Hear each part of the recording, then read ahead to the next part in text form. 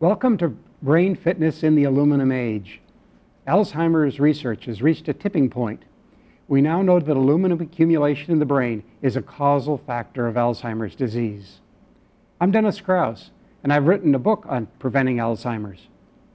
I'm Laurie Adamson, Dennis's wife. We are going to talk about how to eliminate aluminum accumulation in your brain to keep your brain fit and prevent Alzheimer's. Alzheimer's disease starts 5 to 20 years before the first noticeable symptoms. It is a terminal disease that slowly progresses in stages. During these stages, aluminum is killing neurons in our brain faster than the brain can create replacements. In response to this threat, we need to prevent aluminum from entering our bodies by lowering our aluminum ingestion, absorption, and inhalation. The best way to do this is to identify the daily sources of aluminum and then do our best to avoid them. A little bit of aluminum every day can lead to a large amount of accumulated aluminum in the brain. It is estimated that 4% of the aluminum you ingest today will still be in your body 50 years later.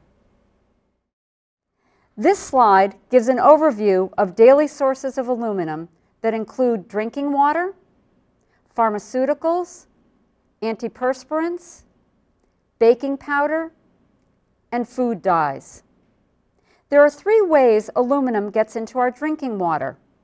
First, many towns and cities use alum, which is an aluminum salt, as part of their drinking water purification process. Second, pipes that carry drinking water are lined with mortar, and drinking water leaches aluminum from the mortar. Thirdly, acid rain leaches aluminum from soil, and this aluminum ends up in our water supply. One of the criteria for proving aluminum is a causal factor for Alzheimer's is that the dosage of aluminum is correlated with the relative risk of Alzheimer's. The residential drinking water history for 600 people, some with and some without Alzheimer's, was collected over a 10-year period prior to their death. As shown in the first column of this table, the aluminum in their drinking water varied from less than 100 to more than 175 micrograms per liter. After death, their brains were autopsied, checking for plaques and tangles to evaluate the progression and severity of Alzheimer's. The data from this study proves causality by strongly correlating the dosage of aluminum with the relative risk of Alzheimer's, as shown in the second column of this table. The bad news is drinking water in the United States that has been treated with alum contains on average 179 micrograms per liter of aluminum. As shown in the last row of the table, this level of aluminum increases the rate of Alzheimer's by 7.6-fold. The good news is a Brita water filter removes aluminum from drinking water without removing beneficial silica. Foods containing alum should be avoided. Alum is an aluminum salt. It is an improved food additive despite the fact that it is both toxic to neurons in your brain and causes Alzheimer's. Alum is found in baking powder, pickles, pancakes, and baking mixes. As a youngster, I loved eating my mother's and grandmother's homemade pickles, as they were so crunchy. I recently asked my mother for the recipe. I was surprised to find that alum was used for added crunch. Also surprising is finding that alum is an ingredient in some sweet gherkins and hamburger dill chips in my supermarket. A daily diet of pancakes, waffles, muffins, or biscuits increases the risk of Alzheimer's by 760%. This is because most commercial baking powder contains alum. When I discovered that alum is used in baking powder, I was curious to find out when it was introduced. Before 1900, the most popular brand of baking powder was Royal baking powder. This contained cream of tartar and not alum. After 1900, Calumet introduced double-acting baking powder that contained alum. It quickly became the most popular brand. I have analyzed baking powders and found that even those claiming to be aluminum-free are contaminated with some aluminum. I recommend using old-fashioned cream of tartar baking powder. Make your own aluminum-free baking powder. The recipe can be found in my book or on the web. Aluminum cookware was first introduced to housewives at the 1901 Pan American Exposition in New York. It took a while to catch on, but it's become the most popular cookware used today. When exposed to acidic food or fluoride-containing water, the aluminum cookware corrodes, releasing aluminum into the food and water. The best advice is to not use aluminum cookware, but instead use glass, stainless steel, cast iron, or enamel-coated cookware. Every summer, my mother harvested tomatoes from her garden to make tomato juice. She unknowingly made neurotoxic tomato juice, as it was cooked in a large aluminum kettle. She's been doing this since I was a youngster, and now the inside of the kettle is badly pitted and her brain is suffering the consequences. Several years ago, I replaced the old aluminum kettle with a non-aluminum kettle and have convinced her to use it for making her tomato juice. Beverage cans are a source of aluminum. In order to prevent the corrosion of aluminum cans by the beverage they contain, manufacturers line the inside of cans with an enamel coating. Unfortunately, no coating is pinhole-free and corrosion still occurs, adding aluminum slowly to the beverage. If the can becomes dented and the coating cracked, aluminum quickly corrodes, adding aluminum to the beverage. When purchasing a beverage in an aluminum can, drink it. Do not store it. The best advice is, when given a choice, buy beverages in glass. Some antacids are a daily source of aluminum. My father-in-law periodically takes daily doses of antacid to stop his heartburn. He is not alone, as 20% of the population suffers weekly from acid reflux. One of the most common treatments for this problem is antacids. Some antacids use aluminum hydroxide as the active ingredient. These antacids are converted in the stomach to aluminum salts that are more easily absorbed. The best advice is to use antacids with calcium carbonate as the active ingredient. Another daily source of aluminum is food dyes. The aluminum used as an ingredient in these products is listed as aluminum lake. These dyes can be found in food and pharmaceuticals. I found aluminum lake in the coating used on my daily dose of thyroxine. I switched to a non-colored pill that I cut in half for the correct dosage. My friend found aluminum lake in the coating of a multivitamin that he immediately returned to the store. Carefully read the ingredients of any colored pill you take on a daily basis to avoid aluminum lakes. Here you can see examples of pastry and candy that contain lakes as food dyes. The amount of aluminum in these products is surprisingly high. These levels are 10 to 30 times higher than levels of aluminum in drinking water that have been shown to cause an elevated risk of Alzheimer's. Since learning that aluminum lakes are toxic to neurons, we decided to go candy-free this Halloween. Instead of candy, we gave out plastic spiders and eyeballs that were well received by trick-or-treaters. Daily use of antiperspirants have been linked to an increased risk of Alzheimer's because most of them contain aluminum. Some antiperspirants and deodorants use deceptive labeling as to their aluminum content. For instance, when alum is an ingredient, it is sometimes advertised as a natural mineral salt.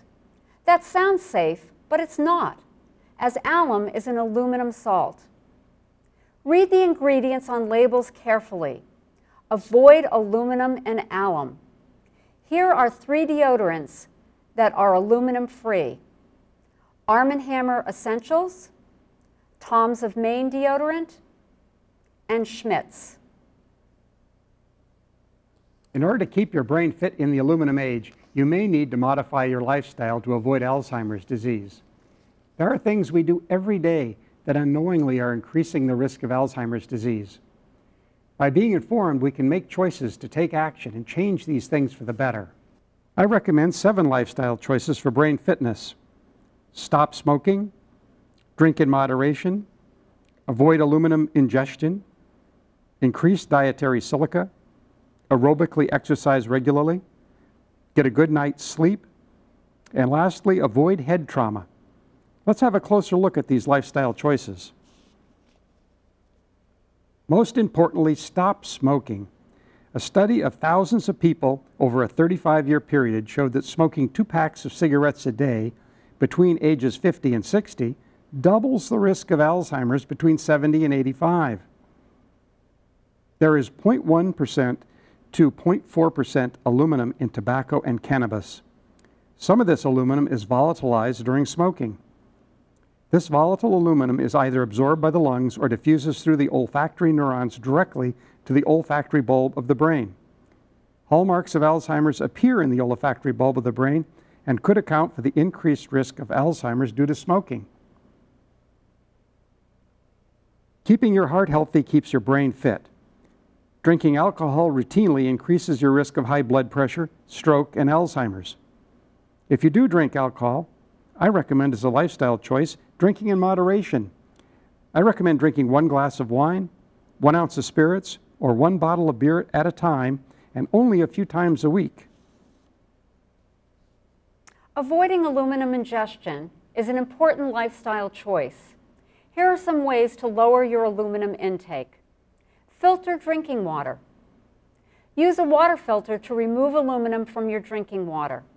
The filter should remove aluminum, but not silica. Dennis tested a number of filters, and the only filter that meets this criterion is the Brita pitcher-style filter. Dennis also tested drinking water from several towns for aluminum. The town we live in does not treat drinking water with alum, while the town my in-laws live in does treat with alum.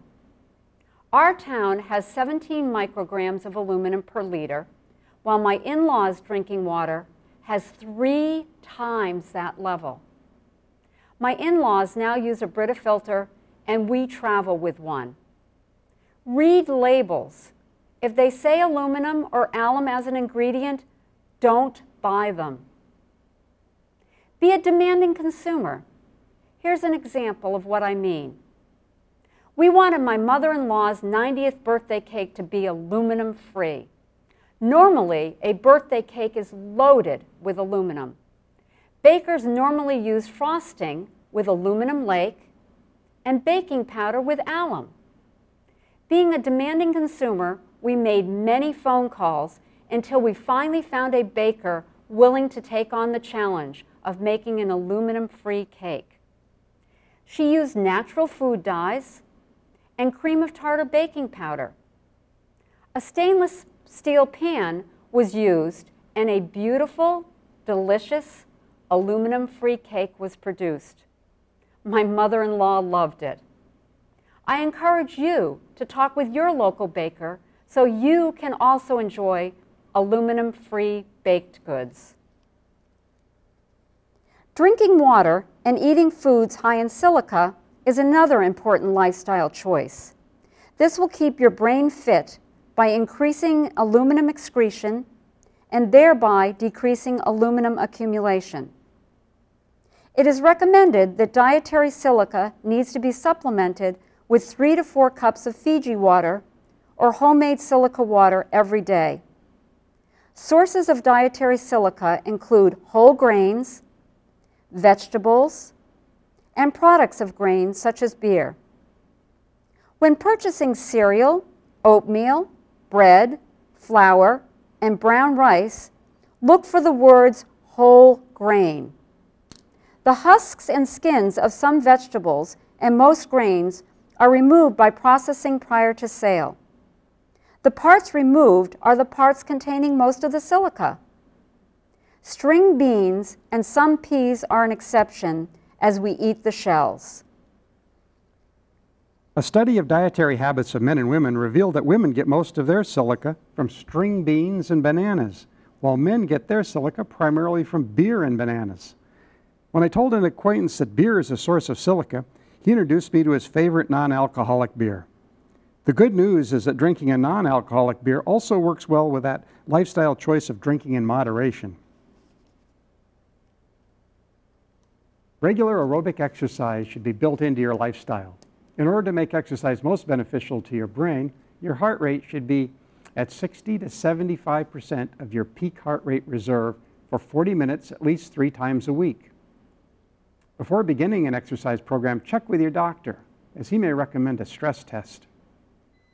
Performing aerobic exercise regularly improves and cleanses the brain.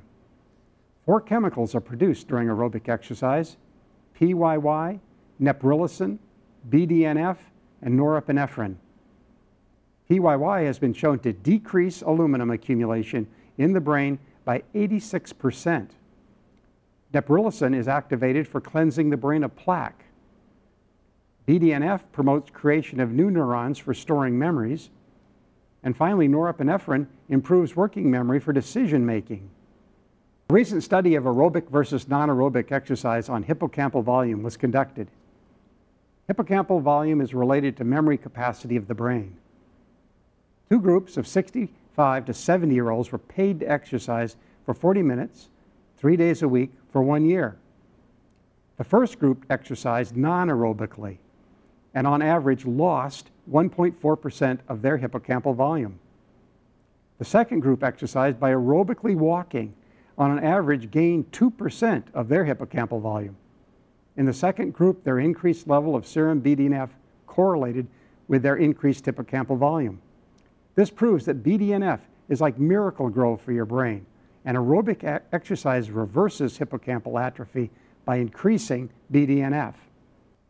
Get a good night's sleep, as sleep also cleanses the brain. During sleep, the neurons in the brain change shape, increasing the fluid-filled space between neurons by 60%. This facilitates removal of unwanted chemicals and metabolites from the brain. Sleep also consolidates long-term memories. Lastly, avoid head trauma, as it has been shown to lead to a 50% increased risk of dementia. There is a barrier between the brain and blood that protects the brain from toxic chemicals. Although aluminum can slowly sneak through this barrier, head trauma breaks down the barrier, allowing aluminum a faster path for entry into the brain. In order to slow aluminum accumulation in the brain, avoid falls, as they cause 2/3 of all head trauma. In order to avoid falls, my in-laws have replaced their throw rugs with ones that have a rubber backing that sticks to the floor. In conclusion, for brain fitness in the aluminum age, make a list of lifestyle choices and a schedule of when you plan to start. Choices that are most important include aerobically exercising regularly and adding dissolved silica to your diet and drinking water. Also take action and encourage your local water department to add soluble sodium silicate to public drinking water for both public health and corrosion resistance. Also, make a list of your suspected daily sources of aluminum intake. Take action to replace them one at a time. One important step Lori and I took was to make our own baking powder. Yes, I love to bake and Dennis loves to eat. Baked goods prepared with store-bought baking powder are a major source of aluminum. For instance, the muffins I made contain 20 milligrams of aluminum per muffin. This is 200 times higher than the safe aluminum level in a quart of drinking water. We now bake with homemade aluminum-free baking powder. We only purchase prepared baked goods that have been made with non-aluminum containing leavening agents or yeast. We appreciate you watching our video. We hope the information helps you, your loved one, or a friend who may have memory loss or Alzheimer's. For more information on aluminum being the cause of Alzheimer's, see our video, Brain Fitness in the Aluminum Age, titled Preventing Alzheimer's. Dennis has written a book on preventing Alzheimer's that goes into more depth and is available on Amazon. And thank you for watching.